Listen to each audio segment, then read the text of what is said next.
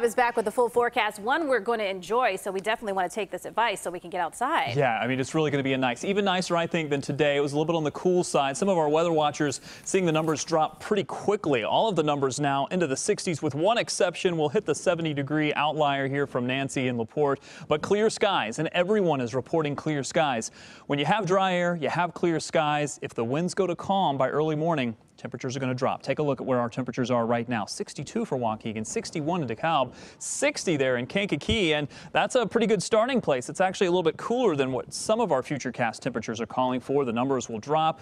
Even getting into the low 50s for a couple of spots. The drier air really allows these numbers to drop, although the city, a little bit of what we call urban heat island, staying a little bit warmer. I'm kind of splitting the difference, and I'm calling it upper 50s for most of you. Take a look at this, though. Near 80 tomorrow. I think we'll be a couple degrees warmer than that. The sunshine really helping us out, and it will be sunshine. Wall-to-wall sunshine. Very similar to what we saw today. There is nothing moving our way. It is a quiet forecast. We've had some of that cooler and drier air move in.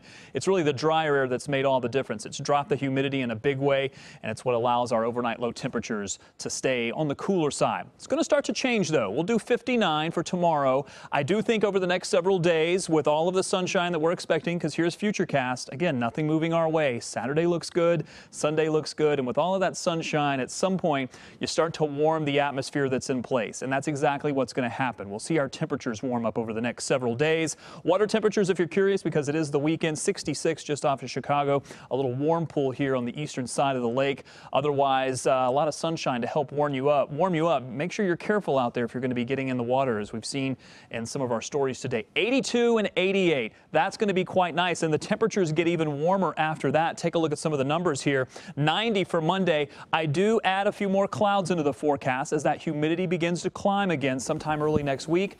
Highs stay in the upper 80s next week. All right, it's looking pretty good. Thank you, Robb.